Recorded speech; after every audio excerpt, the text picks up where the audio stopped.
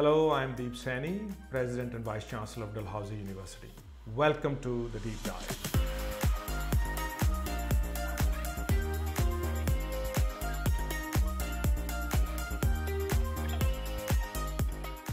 Today, I will speak with the renowned Dalhousie scientist, Dr. Jeff Dahn. The research by Professor Dahn and his associates over the past 4 decades has transformed the field of energy storage. The discoveries from his lab that are the subject of 65 or so patents are foundational to the development of battery technologies that lie behind many of the tools we use to the electric cars that we drive. Please join me in welcoming Dr. Jeff Dahn to the Deep Dive. Thank you, Jeff, for joining me in recording today's Deep Dive. It is a pleasure to meet you here. Welcome. Thank you for having me on. Jeff, I am in awe of your accomplishments. You've had 4 decades of an amazing career, both as a researcher and as a teacher. You've been decorated with so many awards, to name a few: Herzberg Gold Medal, Governor General's Innovation Award. You've been honored by the Royal Society of Canada. You've received Order of Canada honor, and so on and so forth. It is the result of your amazing contributions to the world of science, particularly lithium-ion batteries and energy storage. So in your own words, please tell us what it is that your research is about, why is it so important, and what are you trying to achieve for the world that we live in? Okay, well, I guess at the moment we're really trying to improve the lifetime of lithium-ion batteries and help lower their costs and increase their energy density so that they can store more energy per unit or per unit volume. Improving their lifetime is so important because they're being used in electric vehicles and in grid energy storage. These are large batteries that cost a lot of money, and you would, in principle, like them to last for many, many decades, 50 years and more. And one of the real challenges is, in a relatively short period of time, to convince yourself and your customer, your industrial partner, that these batteries will last many, many decades. And that's challenging. And we haven't, we've sort of figured out on the decade scale how to do that. But on the multi-decade scale, this is very challenging. And, it's exciting to work on such a project. We talk about million-mile battery. Tell us a bit about that idea of a million-mile battery. Well, this is a pretty good story. We published a paper with a very, very boring title. It said something like benchmark studies of an excellent lithium-ion battery technology to compare new technologies to, And in that paper, we had a sentence in the abstract that said, we think these batteries can last 1 million miles in a vehicle or 20 years in grid storage. And the media just picked up on it. They went crazy. There were posts on Electrek and Charged and Wired all over the place. And that's how this million-mile battery thing got started. Now, you've been at it for 4 decades. And from there to today, where you are working with Tesla, and I will come back to Tesla later on, in all that span of 4 decades, what would you regard as your biggest milestone in your research? Well, first of all, it's important to note that it's not my research. It's always our research. There's always students, postdocs, industrial collaborators involved. And seeing what has happened to my students, where they've gone and what they've accomplished. And, I'm so proud of the ones that have started their own businesses and become incredibly successful. Without doubt, that's the greatest achievement, is to see what's happened to the people that have come through the laboratory and then gone off and done fantastic things. That is, that's a measure of a scholar and a gentleman, that you should give the credit to your team. And the team has had truly amazing accomplishments, 65 plus patents that have spun off companies and that are powering so much of the world around us, through ability to store energy to power these tools to cars. So speaking of those teams, you are at the heart of building this team into a bigger team at Dalhousie. We've just had 2 outstanding researchers join us here at Dal. Could you give me a little bit more about who are these? Let's introduce these researchers to the community, to the people who are watching this video, and tell them about some of the amazing talent that we are importing into Dalhousie. Yeah, sure. So we've hired 2 new faculty. Dr. Chong-Yin Yang is the Tesla Canada chair, and he comes to us from the University of Maryland, where he discovered and invented a brand new positive electrode material, uses no transition metals at all, and is totally from earth abundant and sustainable material. So we're very hopeful that this can be incorporated in high energy density lithium ion cells going forward. That will just be an amazing accomplishment. And the other fellow that we hired is Michael Metzger. He's the Hertzberg Dahn chair. Michael comes to us from the Technical University of Munich, and also he worked at Robert Bosch Company first. And he's really an incredibly talented guy who is well known for building sophisticated equipment to do very high-end measurements, which will help us detect incredibly tiny amounts of unwanted reaction products that eventually lead to the death of lithium-ion cells. It will help us do this predictive capability for many decades of lifetime by detecting, bad things in tiny quantities, and give us a key that, a clue that things are about to die. Again, now all of your work is about a mission to create batteries that will power the future of our civilization. And you have had a remarkable collaboration with one of the leading players in the industry in that area, that's Tesla. They came to you when they were looking for a university partner in 2016 and signed an agreement, very exclusive agreement with the only university at that time in the world. And then that has been renewed by for another 5 years to 2026 now. I'll be very interested in knowing what it has been like to work with a company that is also at the cutting edge of technologies in your area, and your cutting edge research and cutting edge industry coming together. What has it been like to work with Tesla? Okay, so I have to sort of start by correcting you a little bit there, so just forgive me. So I had an industrial partnership for 20 years with 3M from 1996 to 2016. And around 2014, Elon Musk made his announcement that he would be making the Gigafactory in Nevada. And I just thought this is absolutely fantastic because it's going to bring lithium-ion battery production to North America in a huge way. And up until that point, the majority of cells were made in Asia. So I just said, I have to be part of this.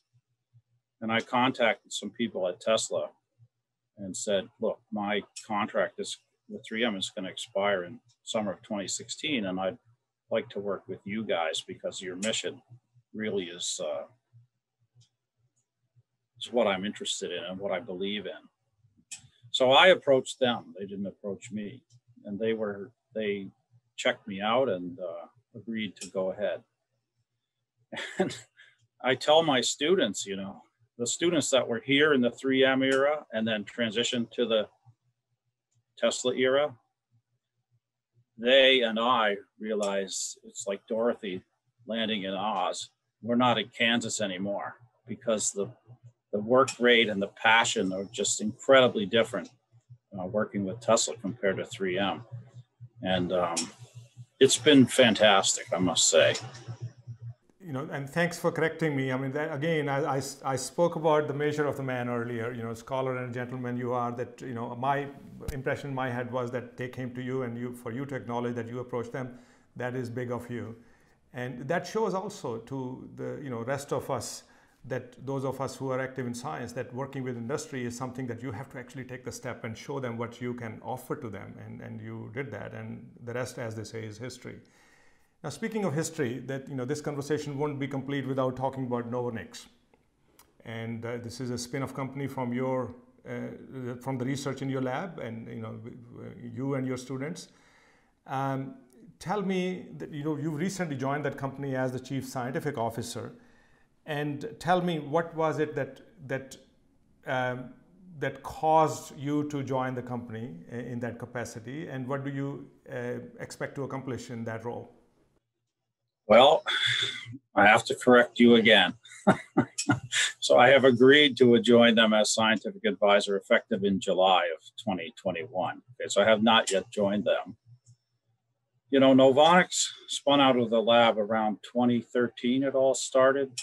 So Chris Burns, a graduate student, and David Stevens realized that, you know, our method of doing high precision coulometric efficiency measurements on lithium-ion cells could really help us determine their lifetime in a short period of time.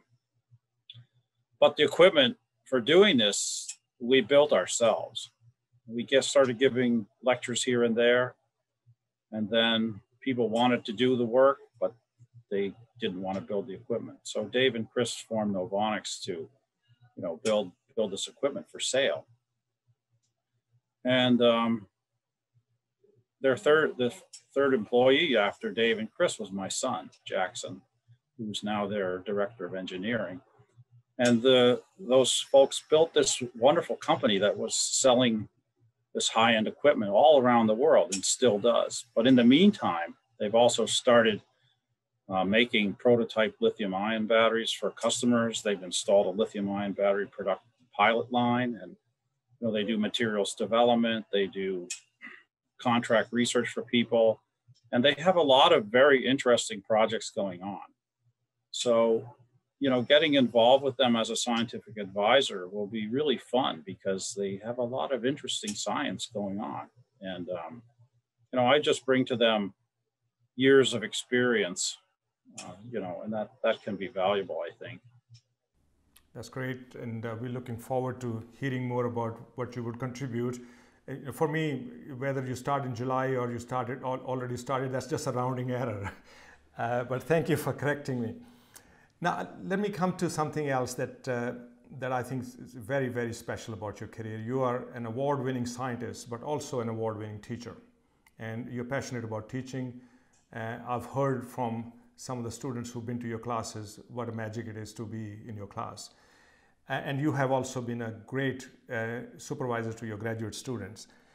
Tell me a bit about what does it mean to make such an impact on the academic careers of your students, the academic journeys of your students, and see them flourish through your mentorship? Well, it's an awesome experience. What can I say?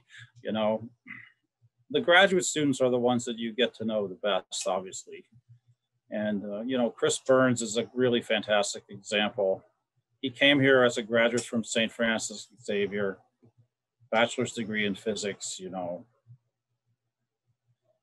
He didn't know much about anything really. And now he's an incredibly accomplished businessman, technical leader. Incredible development has happened to this guy. And I'm just so proud. And, you know, you could talk about that about many of the students. You know, I teach first year physics. I've taught it since 1996 here. I've taught every single engineering student that's come through Dalhousie, except for the 2 times I was on sabbatical and didn't teach the class. And walking down the streets in Halifax, it's very common for somebody to come up to me and say, "Oh, Dr. Dahn, how are you doing? I took your class back in 2003. It was awesome, blah, blah." We recently put an addition on our cottage and I needed a structural engineer to verify the drawings for the building permit. The guy I contacted said, "Hey, I took your class in 2002. So, you know, if there's an engineer in the province, most likely I've taught them. It's quite cool. That must be a very special feeling, and especially graduate students. So you know, tell me a little bit more about your relationship with the graduate students. You know, what is it like to be? If I were your graduate student, what would I experience in your lab as a student? Yeah, well, my philosophy to training graduate students has really changed a lot over the years. When I first began as a professor, a very small group, you know, and that way you were kind of in the student's face all the time because you only had a couple and you wanted to make sure they were moving along and get interested in their research and so on. But now I have a very big group. My philosophy sort of changed to something like, I'll provide the water and you figure out how to drink it, you know. And that way they really develop their own way of solving problems and figuring out things on their own.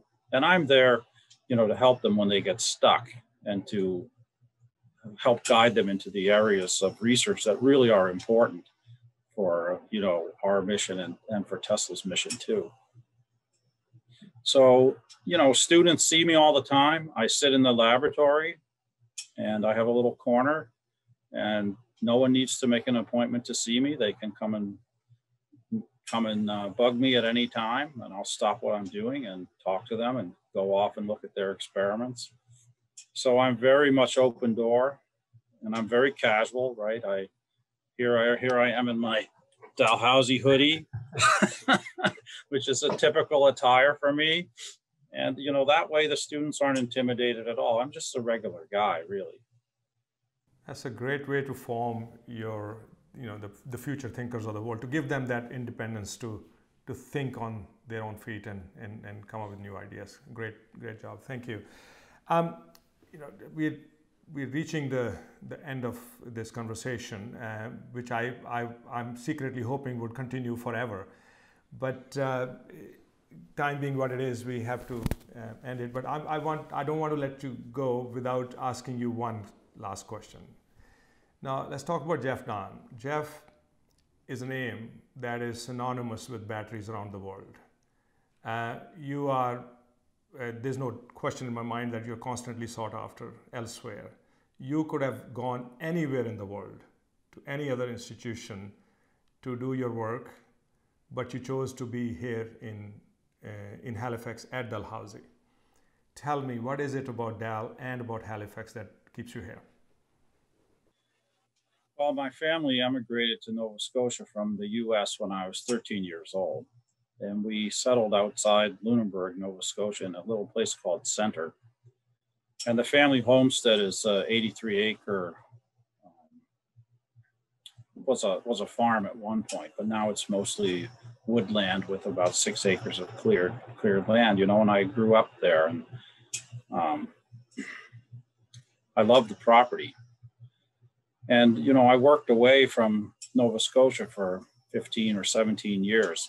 Once that Simon Fraser made the decision to move to Dalhousie, and of course, people at Simon Fraser tried to keep me, and I went to have lunch with the Dean of Science, Colin Jones, and he said, you know, Jeff, what can we do to keep you here? I said, Colin, the only thing you can do is to get rid of 1.5 million people in this city. Then I might consider staying, you know, and this is the thing.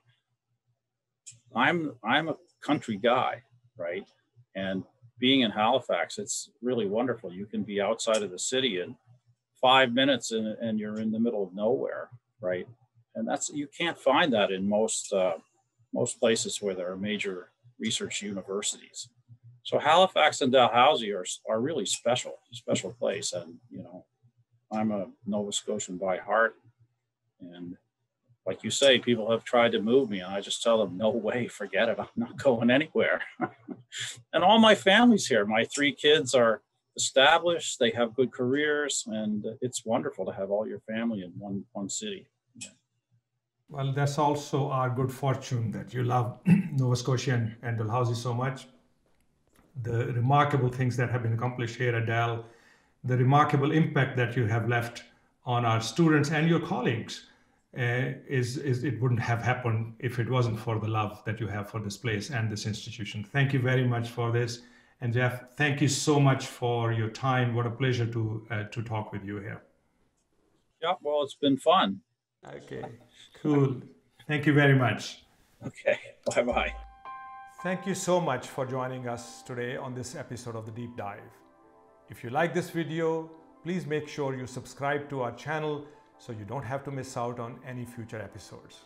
Until the next time, I'm Saini, and this has been The Deep Dive.